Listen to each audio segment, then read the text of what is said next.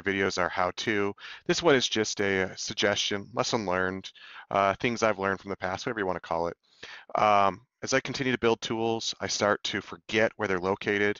And one of the things that I've done is just to build myself a little landing page, a nice little visual graphic of the places I go most commonly, and then I can just click the icon.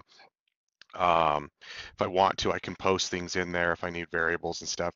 The point is, I could save as a bookmark, and there's nothing wrong with doing that. But for me, it just seems it works easier for me to do this. I don't have to put it in multiple browsers. I like the visual element of it.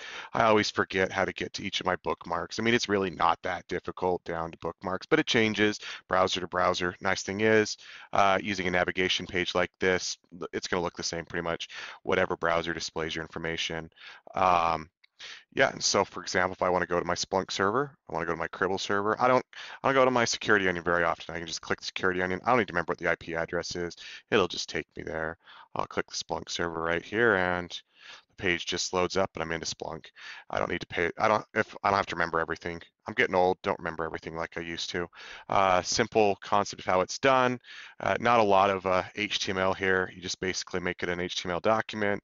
I have a little body here, and all the magic is right here in this little table. I'm just making, in the rows, I'm just making some elements here where I put my image and put the IP address in there. I like target a blank. I like it to open a new page. You could take that out if you don't want it to go to a new page. You want it just to keep on the exact same tab.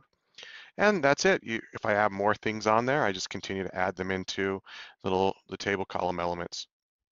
I can post this on the link on the video. If you like this, give me a thumbs up, subscribe to the channel. All the support is definitely wanted, and if you want me to continue making these videos, that's what I need to do in order to do that. All right, I hope this helps you on your journey from becoming a lame analyst to a ninja.